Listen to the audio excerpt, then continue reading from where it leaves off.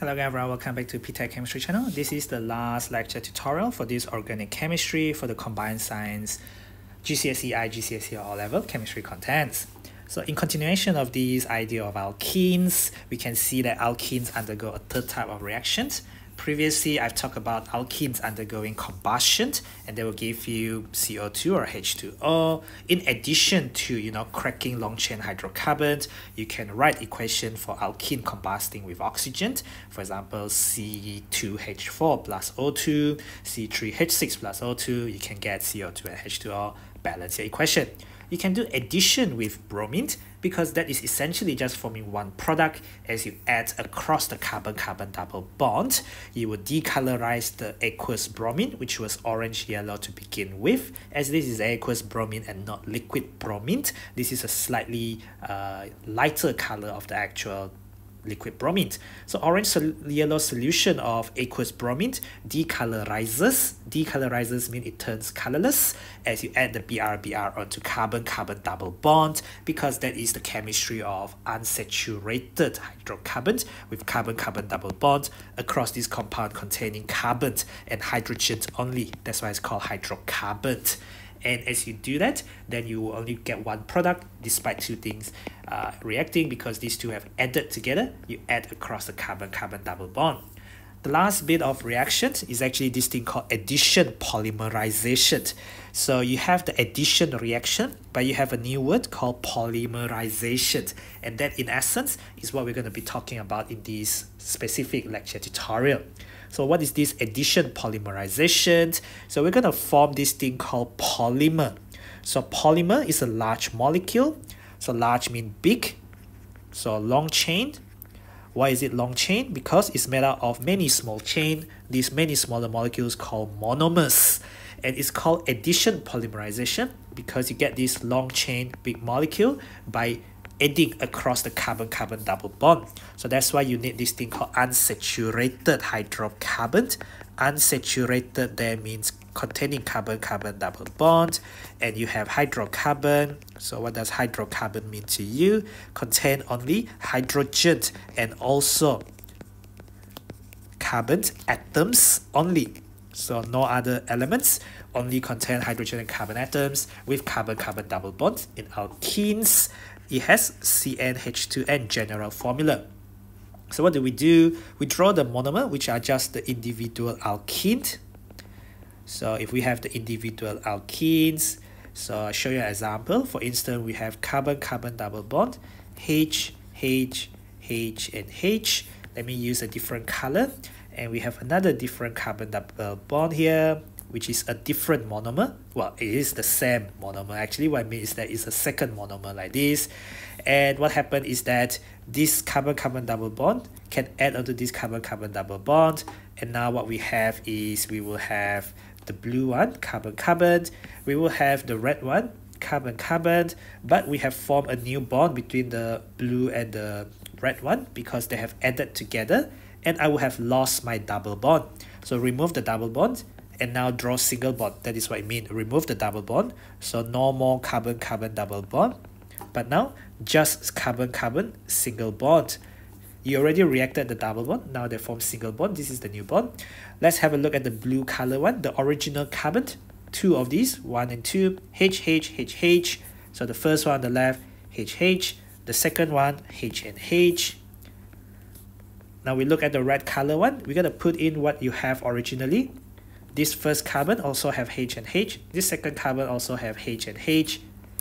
And then we run into some problems because carbon form 4 covalent bonds. This is ethene and this is display formula. If you draw the dot and cross, you would draw it with dot and cross, of course, because there's year 9 dot and cross covalent bonding. So what we could see here is that this is 1, 2, 3, and 4 covalent bond on this carbon. 1, 2, 3, and 4 covalent bond on this carbon. It's the same thing on this other monomer, which is also ethene. So you have ethene and also ethene here. So it's the same monomer. But now we have 1, 2, 3. This carbon is okay, 1, 2, 3, 4. This carbon is also okay, 1, 2, 3, 4. But this one is 1, 2, 3. So we have a problem there. Our problem is that we need to have carbon forming 4 covalent bonds because this is continuous.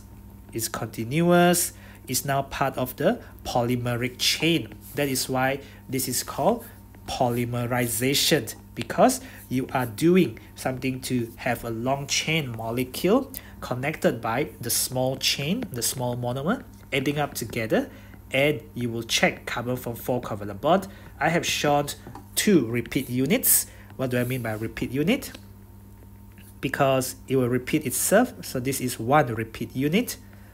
So by identifying the repeating unit, we can see that, you know, the monomer come from the repeating unit. Going backward, just remove the two single bond on the end there, and then add in a double bond. We are going the opposite way, and we will get back our monomer. That is how you can identify the monomer from the polymer. That is how you can draw the polymer from the monomer, one way and the other. So in the name for the addition polymer, just add poly. Poly means many, so polygamy, many wife. Polygon, many side. Polymer, many of the monomer join up together, and then bracket the name of the monomer. If the monomer is ethene, so what you get will be poly bracket ethene. So what you get is polyethene as the name of the monomer. So polyethene is widely used as a plastic bag, so that's why it's very, very important in industry, packaging, and also bottles. The reason is because, well, they're quite tough and they're durable. If you use plastic bags before, when you go to the market, when you go outside and buy food, they give you plastic bags. So those plastic bags are made of polyethene. It's made of these long chains of ethene having added together to give you this long chain molecule called polyethene. It's an addition polymer. It is tough, it's durable, it's used to make plastic bags and packaging. So describe the formation of polyethene. You have got monomers. The monomers undergo addition, many additions, to give you this long chain molecule called polymer. Identify the repeat unit, what get repeated. We could see that that is the repeat unit. And if you see this is 1 repeat unit, this is another repeat unit. When we go backwards, we remove the 2 single bond on the opposite end there, and we add in a double bond, and we get back ethene as our monomer. So identifying the repeat unit, getting back the monomer. Alternatively, you can start from the monomer and get the polymer. State that polyethene is a widely used plastic. As mentioned, it is tough, it's durable, it's a widely used plastic to make plastic bags there.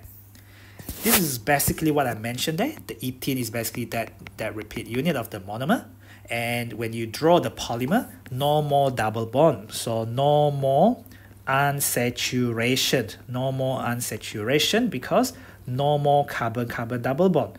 Why? Because you have already added onto the carbon-carbon double bond. So previously you have unsaturated hydrocarbon, now no more. What is important there is that is your open chain carbon form 4 covalent bond. So when you draw part of polymer, you cannot have carbon forming 3 covalent bond. The biggest danger of plastics, which was not mentioned, this is part of year 10 environmental chemistry. A little bit of geography lessons is that we know that plastic bags are very bad for the environment. That's why people have moved on to use recycled bag, which you can wash, which you can use repeatedly. And that's because plastics are not biodegradable.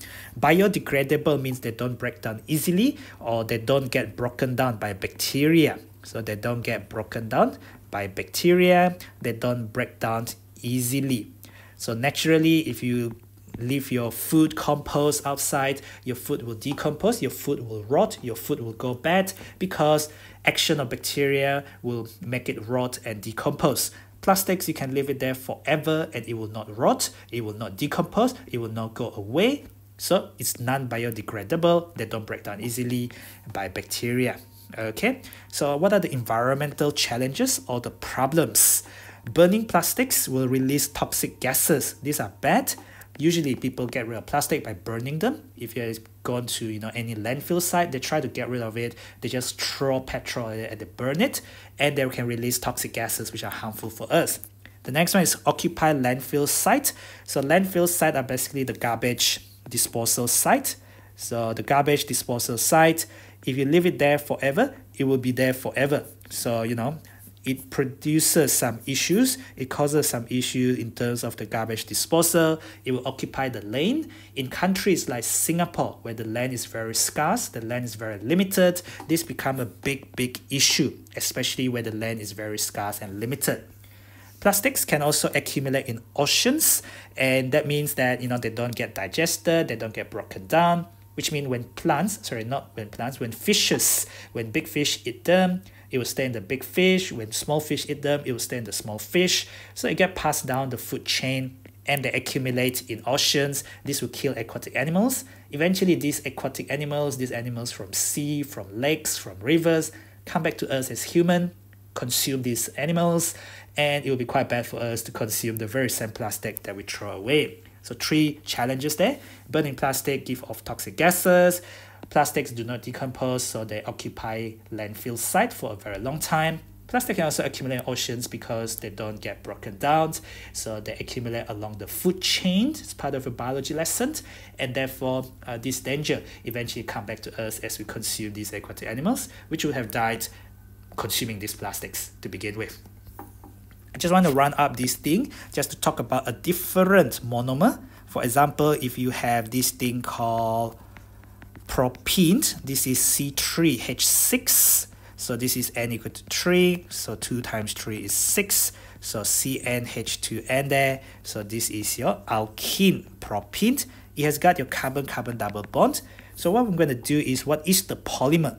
To work out the polymer, well, we know the name is going to have a poly, and then just add in the propene there. So that is the polymer. We're going to do by looking at these carbons that contain the carbon-carbon double bond. They become single covalent bond. Double bond becomes single covalent bond. I look at the first carbon here. It has got hydrogen and hydrogen. So I put in the hydrogen and hydrogen. This second carbon has got a hydrogen there. It has got a bond there to a CH3. So I put in the CH3. But now I lost my double bond. I have a single covalent bond. This carbon now has 1, 2, 3 covalent bond. This carbon now has 1, 2, 3 covalent bond. This carbon is happy. 1, 2, 3 to the 3 hydrogen and 4 covalent bond. I'm not bothered about this thing which is already happy. I'm bothered about these 2 which are not happy. So we know that it's part of polymer. So what we do is we open it up. So this is what I meant by open chain of the polymer. So you got to show that it's continuous. Polymer is continuous on both ends there. So you will have n number of it. So number of your monomer. If you have n number of monomer forming it, so you will have n times of the repeat unit, because they repeat themselves. Depending on if you have 3 of them that add together, they're going to have 3 of this repeat unit. So this is 1 repeat unit. If a question asks you to draw 2 repeat units, then you would draw 1 repeat unit first, and then you would draw the other one, such that you have 1 repeat unit, as you could see here. Then what I do is I draw another repeat unit, and then what I do is I just combine them together. So this is 2 repeat unit, because from there to there, that is 1 repeat unit. If they ask you to draw 1 repeat unit, that is fine. But if they ask you to draw 2 repeat units, that means you have to draw 2 of them. So this is the second repeat unit. This is another repeat unit. But identifying the repeat unit, we should be able to easily identify this thing here. We remove the 2 single bonds on opposite ends, and we add in a double bond there, and we will get back this propene, which is C3H6. So the name is polypropene because the monomer is propene there. This is addition, polymerization. You have done addition onto the carbon-carbon double bond. You have formed a polymer because the monomer adds onto the same monomer to give you a long chain, large molecules consisting of repeating units of the monomers, but no more double bond there. I think that's all really for this idea of polymers coming from, addition polymers coming from alkene monomers. Having done addition polymerization, you get useful properties like toughness, durability. Therefore, you use polyethylene in plastic bags. Polypropylene is also used to make plastic bags as well, just different types. The danger caused by plastics, they don't decompose, non-biodegradable. Therefore, we burn them, but this can release toxic gas. They are non-biodegradable, they don't decompose, so they fill up landfill site for a long time. This can cause land pollution, of course, and they accumulate in oceans and kills animals who can't digest them, and it just gets stuck in the stomach without getting digested. Therefore, all the aquatic animals will die, eventually get down the food chain, and it can kill us if we consume plastic as well. That's all really for this organic chemistry combined science curriculum, 14 to 16 years old, GCSE, IGCSE, and O Level combined science chemistry. Thank you for watching. Don't forget to click the button on the bottom right to subscribe to my channel. Do follow me at ptet.chemistry. That's at ptet.chemistry on Instagram, Facebook, Twitter, and Telegram to get connected. I believe this is the very last lecture tutorials covering all the topics in the combined science curriculum, combined science chemistry curriculum.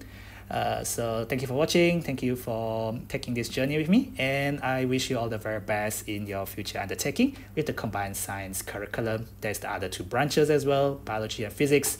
I'm a chemist, so I'm just going to focus on the chemistry aspect of it. Thank you for watching. I'll see you in the next tutorial video.